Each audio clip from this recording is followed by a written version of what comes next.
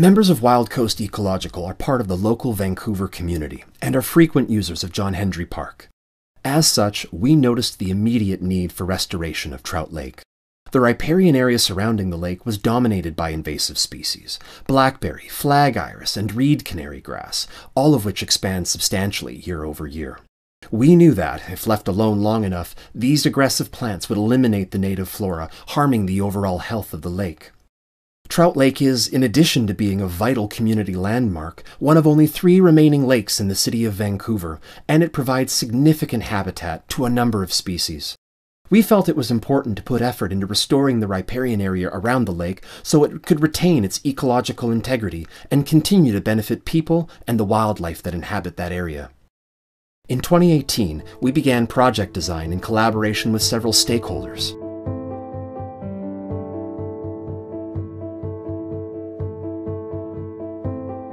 We partnered with the Vancouver Parks Board, who have been exceptional to work with and have provided considerable support for our project.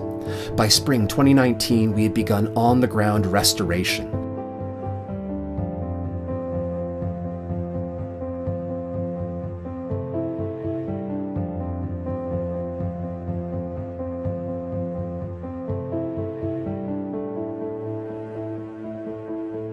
Our team removed invasive vegetation from 2,000 square meters of riparian area. The Parks Board provided an excavator to dig out the top layer of soil in some of the most infested areas. We did this to prevent invasive plants regrowing from the seed bank. The Parks Board was also able to remove the multiple tons of green waste that had accumulated during the restoration process.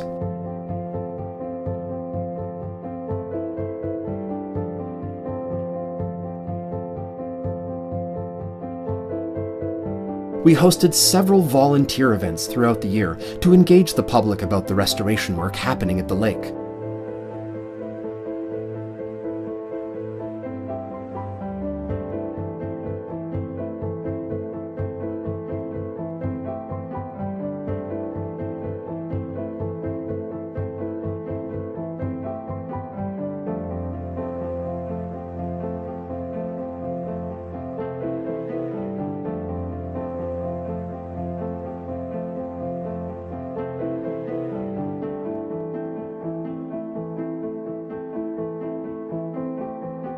In addition to getting people involved in regenerating their local green spaces, these events provide a unique opportunity, not only to teach the public about the value of these habitats, but also to provide a live demonstration of habitat restoration.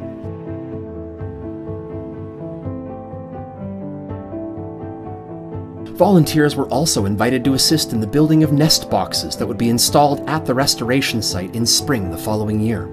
These boxes will provide additional nesting habitat for swallows and chickadees. The nest boxes are also a fun way to engage the community and teach them about the importance of habitat availability for wildlife in dense urban areas.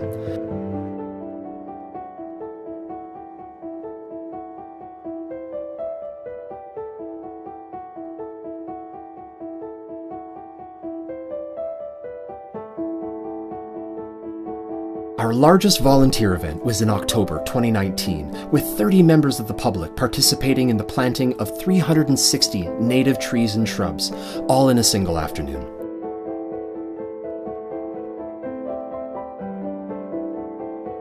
These trees and shrubs will occupy the newly cleared riparian area around Trout Lake. They will one day provide significant food and shelter for birds and other animals and help preserve biodiversity in this treasured urban wetland.